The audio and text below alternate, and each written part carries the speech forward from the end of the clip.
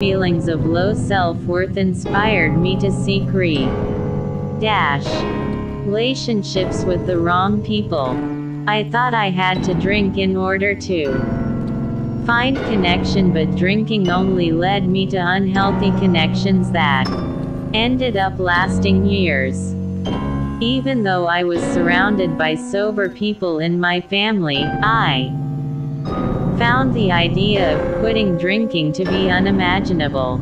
It felt like, if I could do that, I could achieve anything I wanted in life. I still think this is true. Besides the physical and psychological dependence, I'd have to take on the identity of the addict, or alcoholic.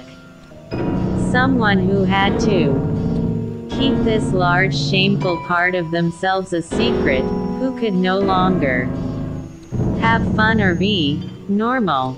A life of sobriety was a life sentence and a burden. I made the first steps to getting sober once the alarm bells from my childhood education about alcoholism got too loud for me to ignore. I was drinking earlier and earlier in the day, and my depression and anxiety were becoming unmanageable. My entire life had been taken over by the when, where, how, and what to drink. I was scared that I had to hit my proverbial rock bottom before I quit. But that turned out not to be true. There were a number of aspects I knew about traditional recovery that I was wary of.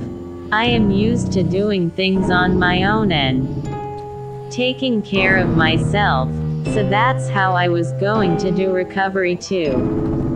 No fellowship. For me, I was lucky enough to find an addiction counselor I connected with right off the bat, and she was the one who eventually suggested I check out Buddhist recovery so I could at least